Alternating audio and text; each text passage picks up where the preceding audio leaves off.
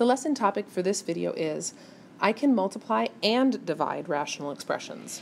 And this is the difference between level 1 questions and level 2 questions for this unit.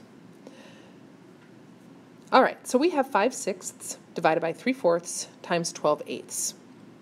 And as you can see then, it is a combination of both a division problem and a multiplication problem, and that's what would make these problems level 2 questions. Now this specific one is not, because these are just fractions with numerical values.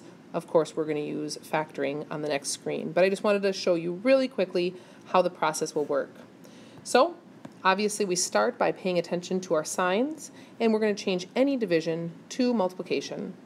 So we're going to change this division sign right here to a multiplication sign, but to do that we need to flip our fraction or find the reciprocal of the fraction that comes after it. So that means I'm going to change this fraction here to 4/3. So now what we have is 5/6 times 4/3 times 12/8.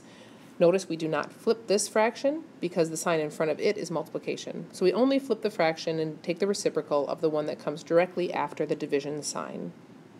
At this point we can start simplifying our fractions. We know that, for example, there's different ways to do this, but 4 divided by 4 is 1, and in the denominator over here, 8 divided by 4 is 2.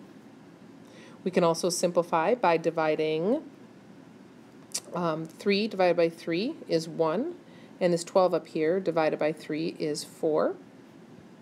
And there's one last simplifying you can do, and again, if you don't do this, if you don't notice it right now, you still will be able to do it after you multiply across the numerators and the denominators. But we can also notice that the 4 here could be divided by 2, and we get 2, and then we could divide this 6 by 2 and get 3.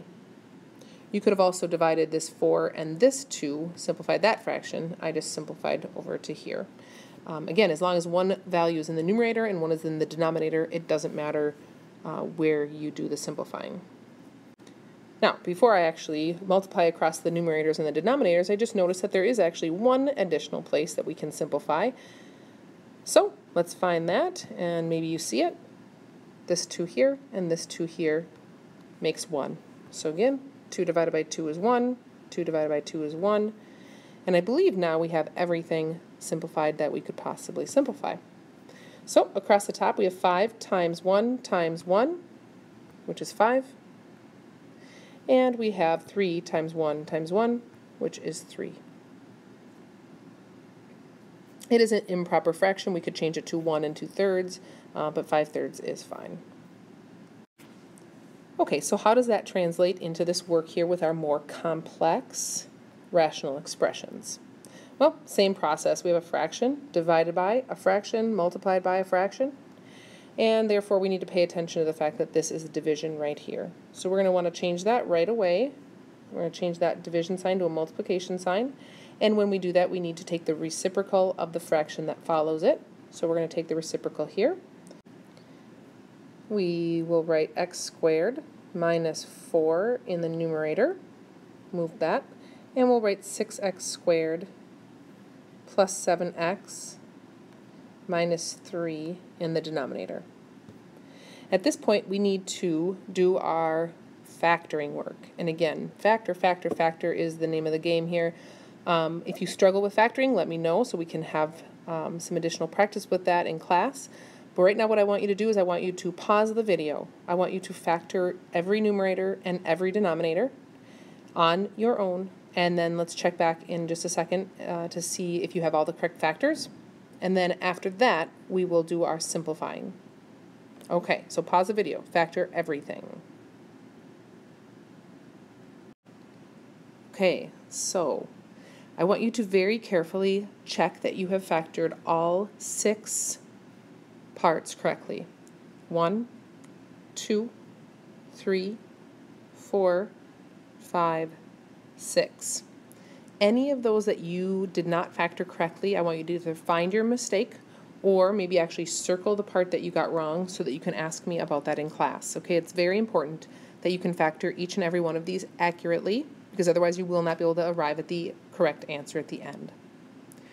All right, at this point, we've got our simplifying work to do, which means make a 1, or in other words, cancel out common factors from the numerator and the denominator. All right, so you can go out this at any process. I see this x minus 2 and x minus 2, and then this x plus 3 and this x plus 3. I see a 2x plus 3 in the denominator and the numerator. And let's see if there's anything remaining. There's one additional thing we can simplify right here. Okay, none of the parentheses. Okay, we've got an x minus 3 and an x plus 2 in the numerator, but we don't have either of those factors left in the denominator. We have a 5 here and a 4. Those can't be simplified because they are not divisible by the same number other than 1. But what we do have here is x squared, which is another way of saying x times x, if you want to think about x squared as being x times x, which means that we can cancel one of these x's out here with this x here. At this point, we can write our final answer. In the numerator, we have 5, x, x minus 3, and x plus 2. We'll write that right here. 5, x, x minus 3, and x plus 2. In the denominator, we have nothing left here. We have a 3x minus 1, a 4, and a 2x minus 3. So we will write 4, 3x minus 1, 2x minus 3. This is our final answer. Nothing left to simplify. You might want to double check that when you're done, see if there's anything left, and there is not. Again, please ask in class if you have any questions about factoring or about simplifying and making a 1.